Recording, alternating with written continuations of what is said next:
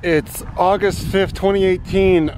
I tell you, I wasn't planning to do this, but it wasn't that far from Furka, and I was going this way, but I thought I was gonna do this tomorrow, but I did the Gotthard pass as well, so that's 3 passes in one day. That's a record, and I've done like 3,400 meters of climbing today, which is definitely a record on this trip.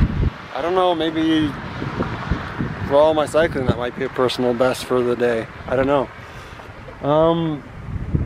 Yeah, the weather kind of sucks right now. The clouds are coming, and that's what happens at the end of the day. There's like less than an hour until it's sunset. So I found a camp spot, which I think I'm gonna find something around here. The only problem with that is I'm at 2,100 meters and it's gonna be cold in the night.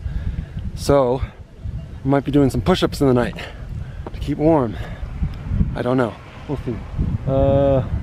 Anyway, hopefully it'll clear tomorrow because I hear this is a beautiful pass, and hopefully I'll wake up and it'll be nice and clear and I'll have a good time.